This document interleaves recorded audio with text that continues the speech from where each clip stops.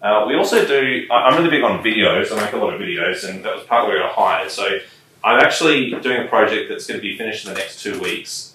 I've set a very ambitious deadline, but I'm going to do it. And every single intern rotation will have a video-based orientation. I've already done about 40% of them, and I'll just give you a little kind of preview of what that would look like. Free background music, yeah. Hi, my name's Ben Finlay, and I'm the Chief I've Resident in the Division of Specialties. So I've actually got divisional directors or the chief residents to give introductions and warmly welcome the junior doctors. So this is Ben Finlay, who was recently awarded as a big influencer in South Australia. So he's welcoming the surgical interns.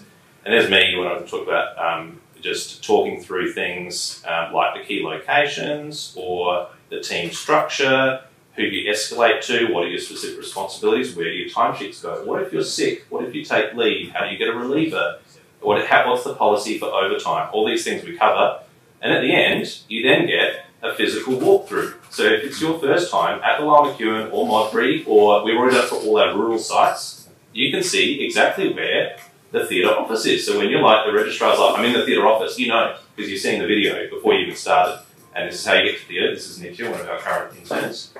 And this is how you get to the ortho ward. So we're doing that for every single intern rotation. And the great thing is, it's not just for you doing the rotation. It's like, if you're relieving, you can watch this video. They're all just about 5 to 7 minutes long. And you can get an idea to be able to hit the ground running, sets you up for success as a junior doctor in the area. And the next year, we're going to do it for all our resident rotations as well. That's one example of video, which I think is a really powerful medium that we're currently underutilising in the public health space.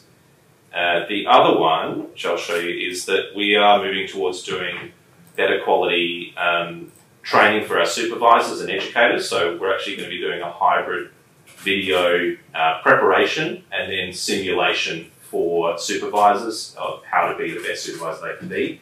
We literally did it here in the Sim Centre earlier with some senior trainees. It was a really great experience.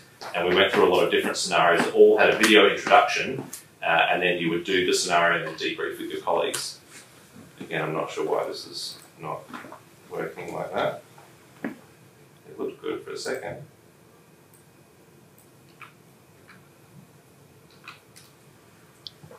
Okay, here it is.